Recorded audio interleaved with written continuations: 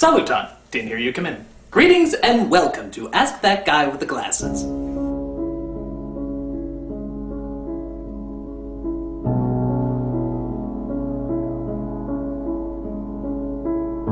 Continuing this edition of Ask That Guy with the Glasses, I'm answering all questions related to December holidays. So, let us start with our first question. Shit, this is a nice house, man. Why, Sage? I thought I killed you. I got better. How did you get in here? Broke in. By the way, you need a new window. Well, seeing how you're here, would you like to answer some of the questions? I think I got a few answers. Now, I have to warn you, some of the answers on here can be a little, shocking and risque. Are you sure you're up to it? I think I can handle it. Alright then, let's start with our first question. Why is it that on Christmas we put up trees in the living room? Aren't trees for outside? Yes, they are. And you know what else is good for outside? Illegal immigrants. Now, I know what you're thinking. You're a horrible person. Yes. And I know what else you're thinking. What does that have to do with Christmas trees? Well, while you keep the trees outside, you can always use the illegal immigrants to trim them and keep them nice. Unlike them. Because they're filthy, godless mud people. And that's all they'll ever be. So, are you handling this okay? Yeah, I'm pretty good. That didn't disturb you at all? No. Well then, why don't you answer the next question? I'll give it a shot. Okay. Who would win in a fight, Santa Claus or St. Nicholas? You see, Santa Claus and St. Nicholas are the same person. Now I know what you're thinking. How could they be the same person? Multiple personality disorder. You see, Santa Claus is the jolly old elf that we all love and gives presents to all the little children. St. Nicholas, on the other hand, is a complete asshole. St. Nicholas loves to put glass in orphans' food. Oh yes, and every Halloween, when children come up to his door to trick-or-treat, he punches them in the face. And sodomizes them. It's like this. It's like a bratwurst through a Cheerio. You don't want to know what he does to the reindeer. Let's move on to the next question. Was Jesus Christ circumcised? Well, the answer to that is No, he didn't have a penis. He didn't? Oh, of course not. Would God have a penis? He wouldn't have a vagina either. You know what he has? Something called a breno. It's a type of genitalia that is neither penis nor vagina. And if you ever get your penis inside of it, you can neither go to heaven nor hell. If my mom had sex with a snowman, would the half-human, half-snowman baby melt in her womb before it could be born? Actually, it would melt, but not for heat reasons. No, it melts for the wrath of God. You see, this half-snowman baby hybrid is an abomination unto our Lord, and it must be smitten. Now I know what you're thinking. Smitten? Isn't that an anagram of mittens? Yes, it is! But back to abominations. Isn't it just like life? You can't talk for 10 minutes without talking about abominations. Right? I said right! Yes! Where was I again? The abomination. Thank you. You've been good. Yes. Lost my train of thought.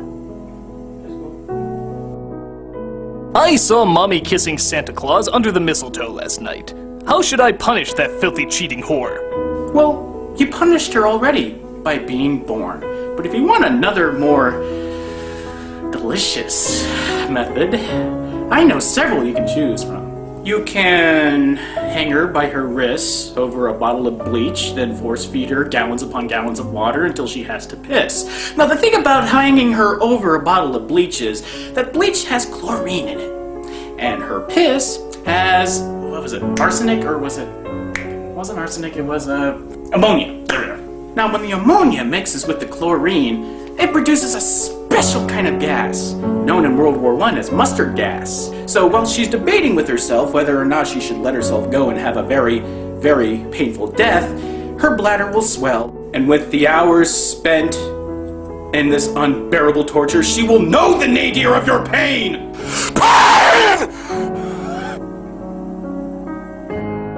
Do you hear what I hear? Do you see what I see? Do you know what I know? Back in medieval times, they would place a cage of rats over the victim's stomach, then place a hot rock on top of the cage.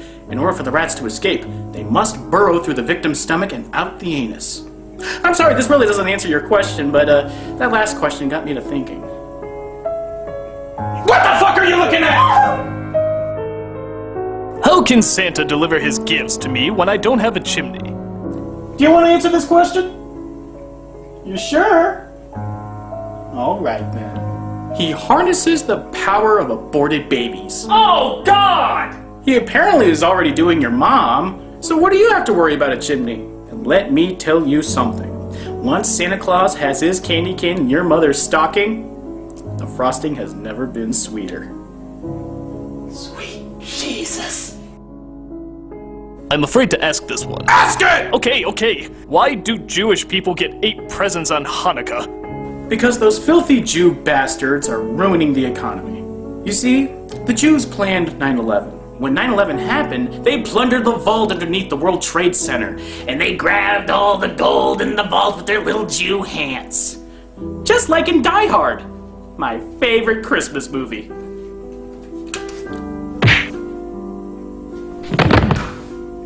There is no escape. Oh God. How do snowmen have sex? You don't want to see this. Click on something else. Well, let me explain. See, when a snowman loves a snow woman, or snow whore, very, very much, he lays on top of her. Now, making the logical connection here, if a snowman has a carrot for a nose, that's right, a rutabaga. So what does the woman have for genitalia, you may ask? A piece of split open coal. Because all women are black inside. Call 911! What happens if you eat yellow snow? Now, I cannot tell you how many times I've been asked this question, and I'm here to set the record straight. It's just an old wives' tale that a fairy will come visit you and pay you in blowjobs. That doesn't happen. Believe me. What does happen is you feel sick inside, because you just ate piss. And then St. Nicholas comes! On you! Let me demonstrate on that guy! What? No! No! That's all I take is a stupid question until you ask it. Oh God! Put that away! Ew!